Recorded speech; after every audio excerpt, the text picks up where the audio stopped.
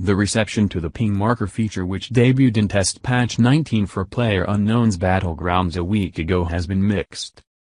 More specifically, top PUBG streamers and pro players voiced their concerns about how easy it would be to spot enemies when you can place a marker in the 3D world anytime you want. The ping marker, in case you never got to see it, is very similar to the one in Rainbow Six Siege. Because of how complex PUBG maps are, some argued that skilled players will be able to line up shots on enemies before they can even see them themselves, so long as someone else on the team marked the spot.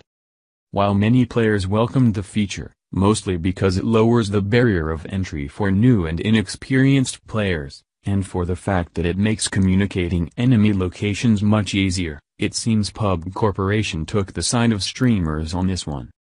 The ping marker feature was removed earlier today in an update to patch 19, which will be launching later today for all PC players.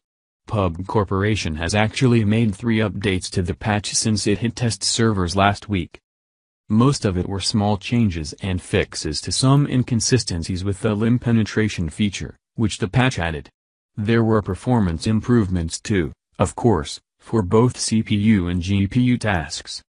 Patch 19 will roll out following 3 hours of maintenance that kick off today at 5:30 p.m. PT, 8:30 p.m. ET, which translates to 1:30 a.m. BST on August 8th.